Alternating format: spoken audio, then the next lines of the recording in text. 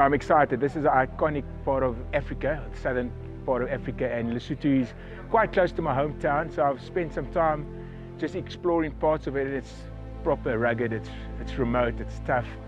I think the teams are going to be in for a massive surprise out there. I think there's a lot of people underestimate this country, and I think it's going to be a proper adventure, a proper expedition. It's been 2.5 years since we did a big expedition race, so looking forward to being able to get out there and, you know, go through the highs and lows that you do, and go into those dark places and come out on the other side. I think that's what we're looking forward to. And yeah, after 2.5 years, it's going to be nice to be out doing long races again. I've literally not heard of the country before 2 weeks ago, so that makes it a bit more interesting. I guess climate-wise, it seems fairly similar to home. I mean, much higher altitude-wise, and we're struggling a bit this morning just to move around. Hopefully we'll get used to that. I think our highest point in Denmark is 160 meters. So being here at 3,000 meters is kind of a difference. I think the altitude is what we've been talking about a lot, and then the weather. It's been hard planning for what kind of weather we're going to see, but actually the temperature right now is somewhat what we have in Denmark.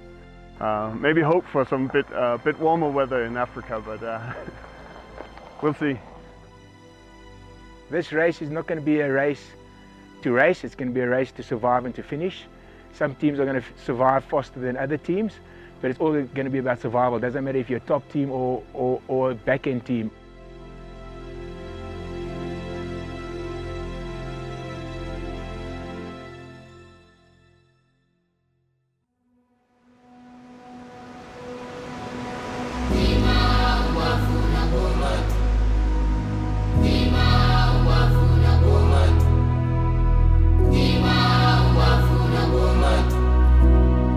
We will give our best, but you never know here in the mountains and the weather and the donkeys and the orienteering. So we will take one stage at a time and we will see. Our prayers were heard. We have a sunny start. That's all we asked for. Whatever happens from here, well, we'll see.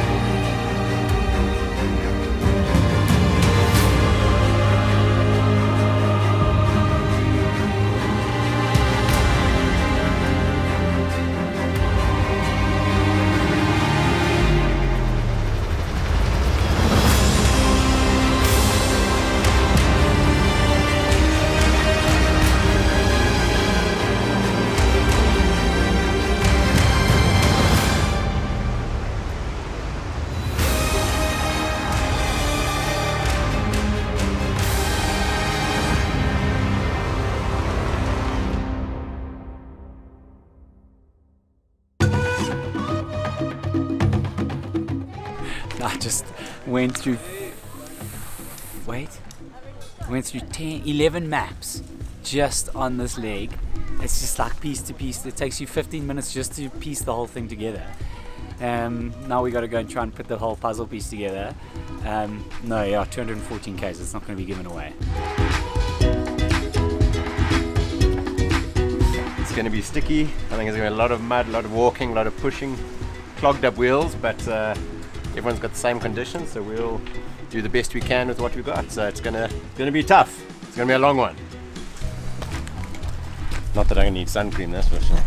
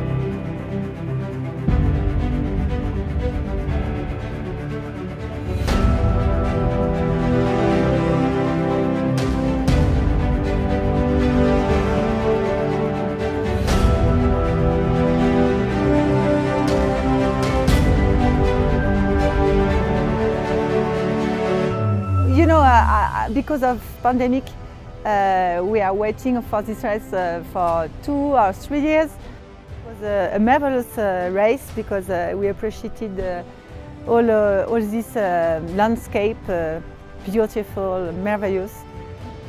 We didn't know Lesotho at all, so it's a very good discovering, and we appreciate a lot. And we love difficult terrain, so it was good for us. Yeah. Yeah, it's very different from Europe, where we live. Our lives are very, what do you say, sterile, and everything is already worked out and comfortable.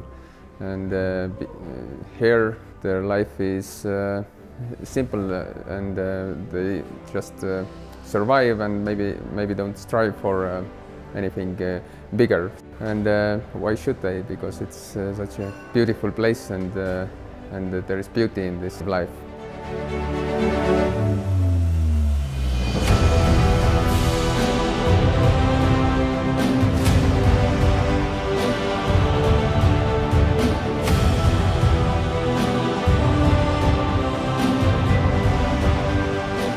How do you ever explain to anybody else what you have done?